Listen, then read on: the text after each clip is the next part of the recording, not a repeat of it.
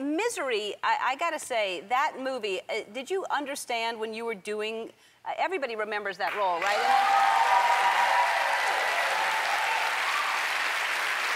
Did you understand what an impact that was going to have?